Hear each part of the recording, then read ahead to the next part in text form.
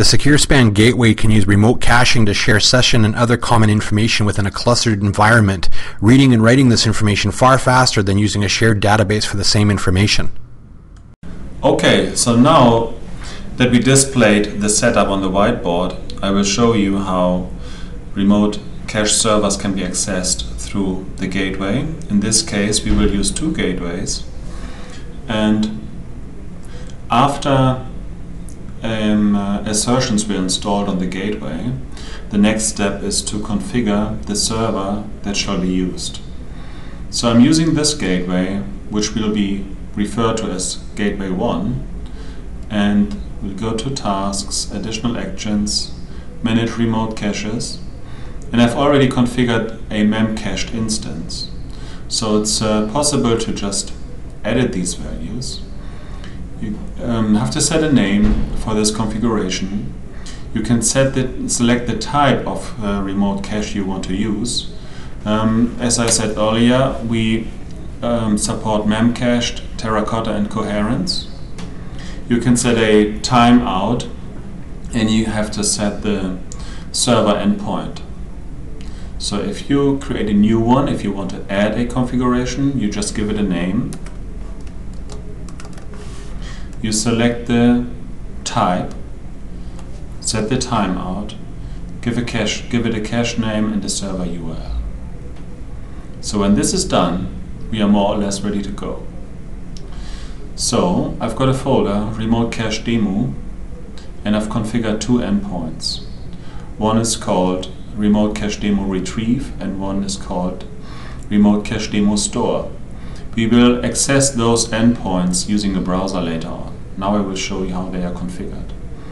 So if I open the store endpoint, you will see we are setting a test message for this demo, which contains two variables provided by the gateway. One is the gateway time, and the other one is the URL.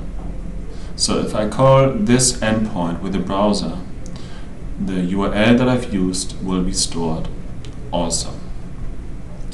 We also need a key to this entry. So a cache works like a hash map. You've got a key and you've got values.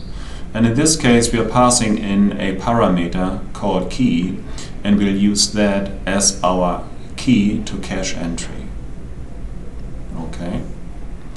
And here we've got the remote cache assertion. You can give it a name. You can select one of the configured remote cache servers. In this case, it's just one. You have to set the key under which you will store the message, a maximum age for this value, and a maximum size. And do not cache so false. Okay, we'll check that. So if I click OK, I will show you the message that will be returned after this endpoint got accessed. So we will return a message SSG1 just to make sure that you can see the difference between the two gateways. And then we will print out a few details about the message that was stored to the remote cache. So it's the message itself, it's the name of the cache and the key. If we now look at the retrieve endpoint, it is nearly the same. We are using the parameter key as the key to our cache entry. We will configure a lookup assertion which accesses our cache with this instance and the key that we have set.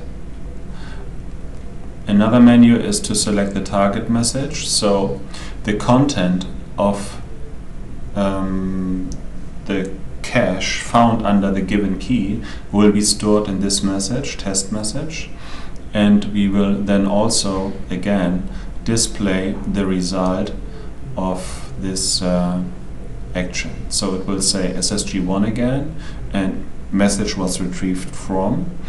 And since we are storing the URL as part of the message, please look out for two different URLs. So we've got SSG1 and SSG2, and the used URL will be reflected in the message that we are storing and retrieving.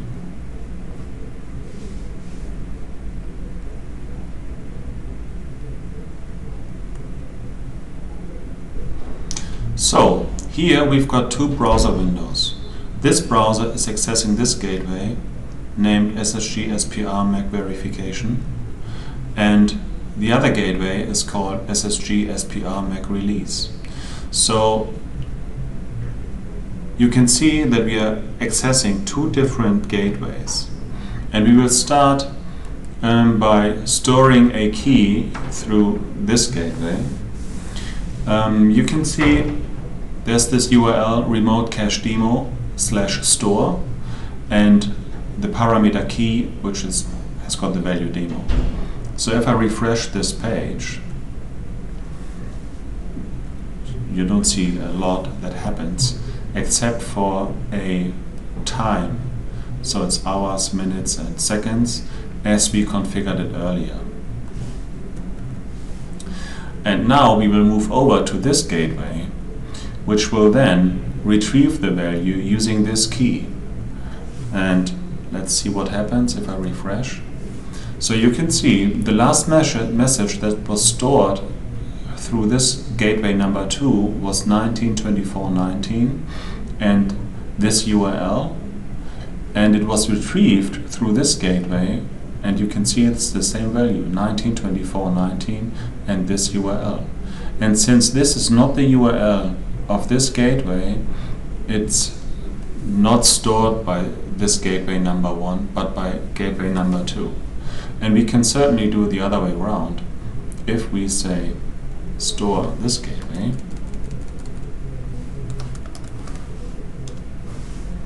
that's the message to be stored, and if we use retrieve on this one,